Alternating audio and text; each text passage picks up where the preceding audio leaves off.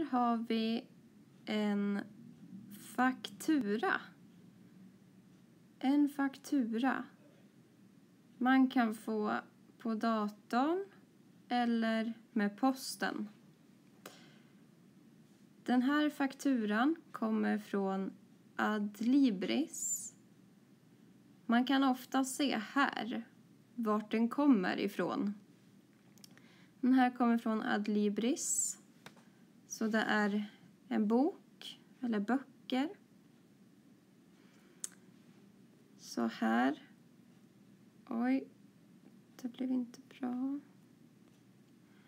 Här kan vi se vart den kommer ifrån.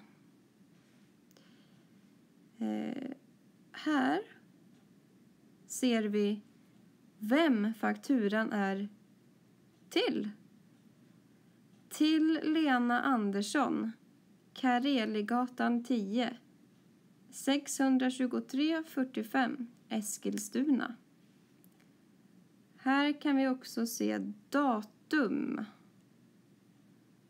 Datum. Och här är ett nummer.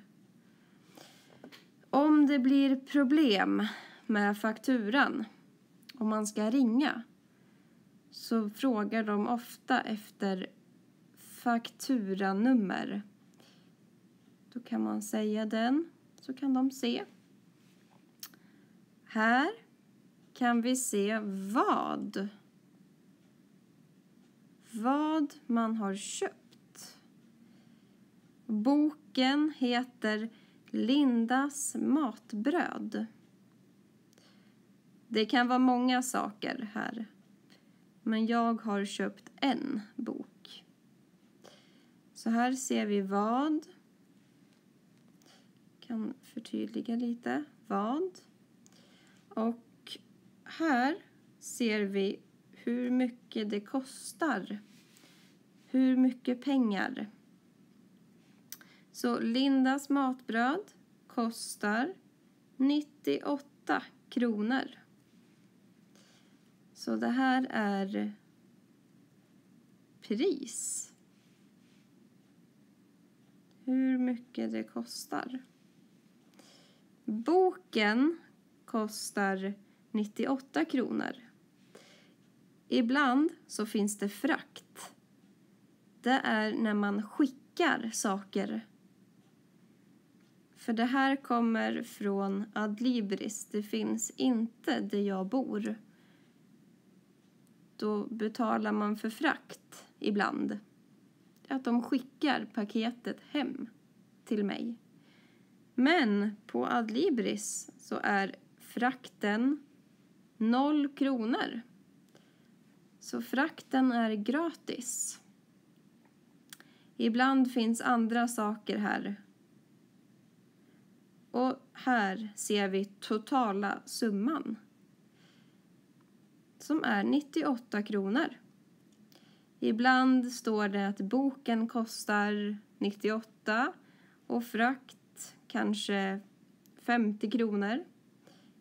Då blir den totala summan en annan. Till exempel 148.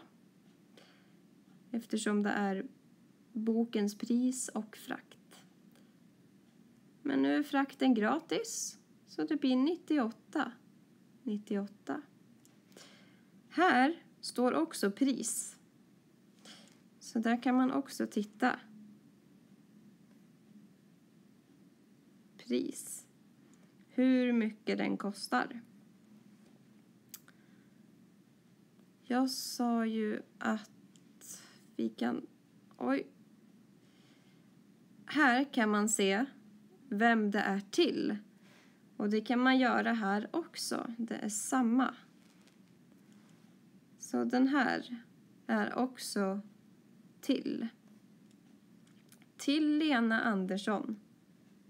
Kareligatan 10. 623:45. Eskilstuna. Det här är viktigt. Att betala. Ja, det är 98 kronor. som vi kan se här och här. Betala senast. Det är viktigt. 2016 12 15.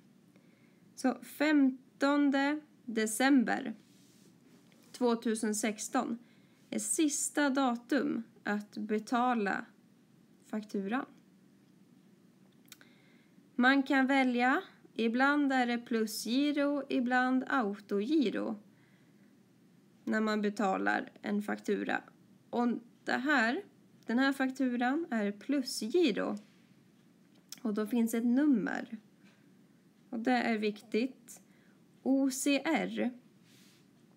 Det är en kod som man alltid skriver i en faktura. Och här är numret till den. Så här har vi vilken affär. Vi har datum, fakturanummer, adress till.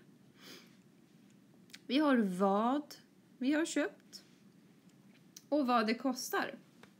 Samma som kvitto. Här har vi också adress, vem den är till. Och vi har också pris igen. Och här är viktig information.